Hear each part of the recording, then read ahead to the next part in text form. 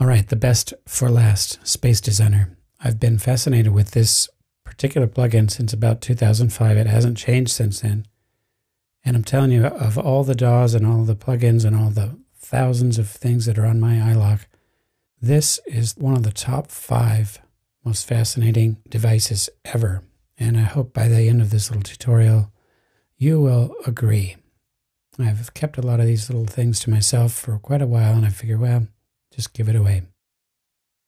I've got this Fusion Apple loop, again, not because it's great, but because you can follow along if you'd like.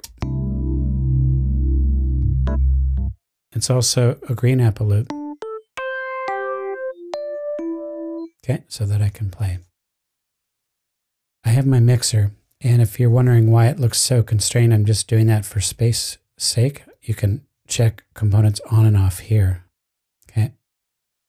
I want to launch a SYN because the Space Designer, I want to be on a separate channel so that I can put stuff after it. And so we do it this way. We go bus 1, and right away it gives me an aux send, and I can turn up the level to that. And then on that auxiliary, it's receiving on bus 1, I add a Space Designer.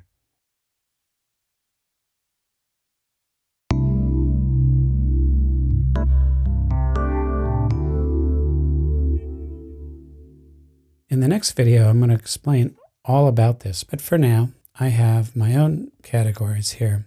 I've built a couple of traditional reverbs, a black hole that's just the absolute biggest ever, and I'll show you how to do all this.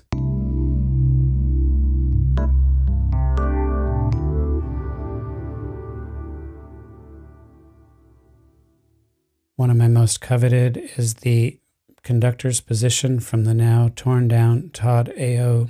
Studios. This is where Star Wars and a bunch of films that you've heard were recorded. The building has been torn down. It was in LA, and I happen to know somebody that had some orchestral things recorded there, and I took a part of that and made an impulse response out of it.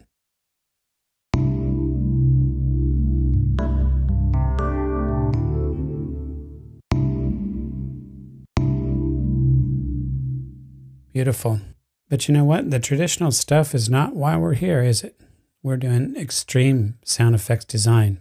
And in here, I have traditional reverbs, tonal reverbs, single strike reverbs, abstract reverbs, rhythm-based reverbs, and this area here.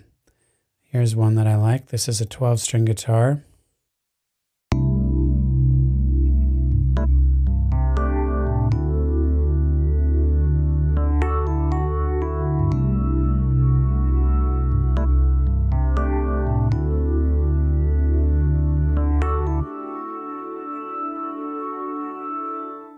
And you can see that Space Designer's given me entirely new tonalities.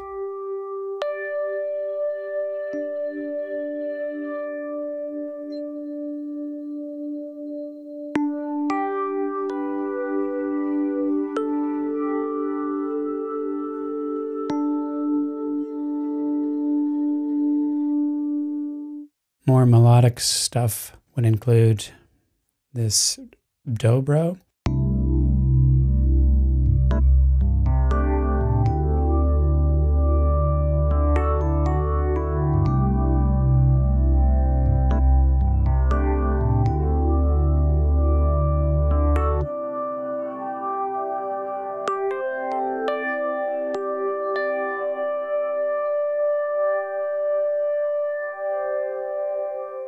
So what I'm doing is I'm taking melodic phrases and turning them into convolution reverbs.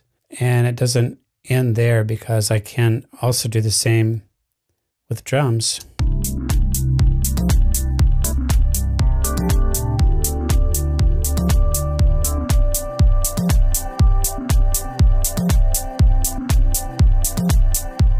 And I have some rhythmic ones that I've made.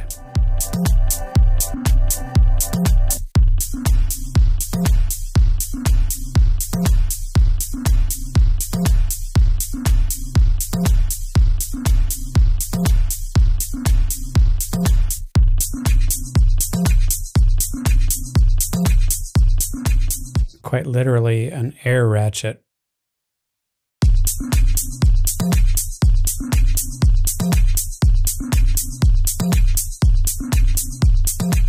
Kind of like a side chain effect right here.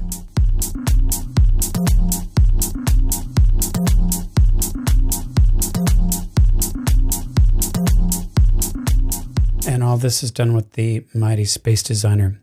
All right, so I'm going to show you how to do all of this in the next video.